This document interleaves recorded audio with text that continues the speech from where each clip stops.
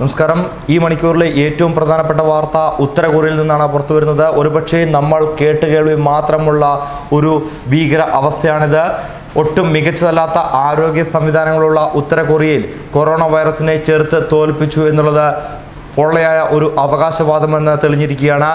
Corona ബാധ മൂലം 200ഓളം ഉത്തര Korean സൈനികർ മരിച്ചതായി ദക്ഷിണ കൊറിയൻ വാർത്താ ഏജൻസിയായ ഡെയിലി എൻകെ ന്യൂസ് ഓർഗനൈസേഷനും റിപ്പോർട്ട് ചെയ്തിരിക്കുന്നു. ഈ റിപ്പോർട്ട് പ്രകാരം രോഗബാധ സംശയിക്കുന്ന 4000ഓളം പേർ സമ്പർക്ക വിലക്കിലാണെന്നതും വസ്തുതയാണ്.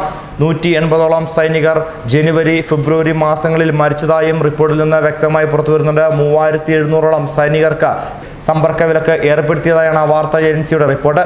ന്യൂമോണിയ, ക്ഷയം, ആസ്മ, ജലദോഷം, പനി തുടങ്ങിയ രോഗലക്ഷണങ്ങൾ പ്രകടിപ്പിക്കുന്നവരെ നിരീക്ഷിക്കുന്നതായും ശക്തമായ പ്രതിരോധ പ്രവർത്തനങ്ങൾ ഏർപ്പെടുത്തുവാൻ കിം ജോങ് ഉൻ സൈനിക ഉദ്യോഗസ്ഥർക്ക് നിർദ്ദേശം നൽകിയതായും ചില രാജ്യാന്തര മാധ്യമങ്ങളും റിപ്പോർട്ട് ചെയ്തിട്ടുണ്ട്.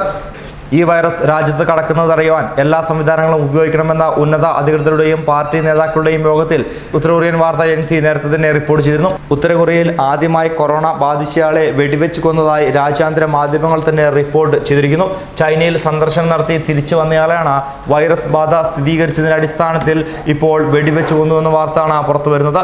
കൊറോണ വൈറസ് പടരുന്ന സാഹചര്യത്തിൽ രാജ്യത്തെ ജനങ്ങളെ നിരീക്ഷിക്കുവാൻ പ്രത്യേക സംവിധാനങ്ങൾ ഏർപ്പെടുത്തിയതായി ഉത്തര കൊറിയ അവകാശപ്പെടുന്നുവെങ്കിലും വൈറസ് ബാധ മറച്ചുവെക്കുകയാണ് ഉത്തര കൊറിയ ചെയ്തതെന്ന് തന്നെയാണ് ലോക രാജ്യങ്ങളുടെ ആരോപണത്തിൽ നിന്ന് ഇപ്പോൾ വ്യക്തമാകുന്ന വസ്തുത.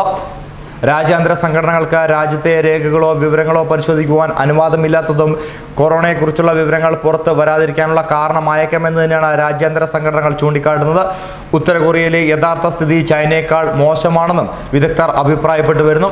പകർച്ചവ്യാധികളോട് പ്രതികരിക്കാനുള്ള കഴിവിൽ ലോകത്ത് 195-ാം സ്ഥാനത്താണ് ഉത്തര കൊറിയ എന്നതും ആശങ്ക ഏറെ ഉയർത്തുന്ന ഒരു വസ്തുതയാണ്. ആണവായുധ നിർവ്യാപന ഉടമ്പടിയിൽ നിന്ന് ഉത്തര കൊറിയ പിൻവാങ്ങിയതിനെ തുടർന്ന് ഉപരോധം ഏർപ്പെടുത്തിയതിനാൽ 1980കളിൽ സാങ്കേതിക വിദ്യയാണ് ഇപ്പോഴും ആരോഗ്യരംഗത്ത് ഉപയോഗിക്കുന്നത്. മതിയായ സൗകര്യങ്ങളോ വൈദ്യശാസ്ത്ര രംഗത്തെ ആധുനിക ഉപകരണങ്ങളോ രാജ്യത്ത് സൗകര്യത്തിലുള്ള ലബോറട്ടറികളോ ഇല്ലാത്ത രാജ്യത്ത് എങ്ങനെയാണ് കൊറോണ ബാധ കണ്ടെത്തുന്നതെന്നും പ്രതിരോധിക്കുന്നതെന്നുമാണ് ആരോഗ്യ വിദഗ്ധരുടെ ചോദ്യം. ഉത്തര കൊറിയയോട് ചേർന്ന് കിടക്കുന്ന 2 ചൈനീസ് പ്രവിശ്യകളിൽ 100 കണക്കിന് ആളുകൾക്കാണ് ഈ രോഗം പടർന്നത്. രോഗബാധ തടയുവാനും പ്രതിരോധ പ്രവർത്തനങ്ങൾ ആരംഭിക്കുവാനും വൈകിയ ഈ സാഹചര്യത്തിൽ അതിർത്തിയിലൂടെ ഉത്തര കൊറിയയിൽ രോഗം പകർന്നിട്ടുണ്ടെന്നാണ് വിദഗ്ധരുടെ അനുമാനം. വിവര കൈമാറ്റത്തിന് ശക്തമായ നിയന്ത്രണങ്ങളുള്ള രാജ്യത്ത് ഔദ്യോഗിക മാധ്യമങ്ങളുള്ള സർക്കാർ ഭാഷ്യം മാത്രമാണ് ഇപ്പോൾ പുറത്തു വരുന്നതെന്നതും ശ്രദ്ധേയമായ കാര്യമാണ്.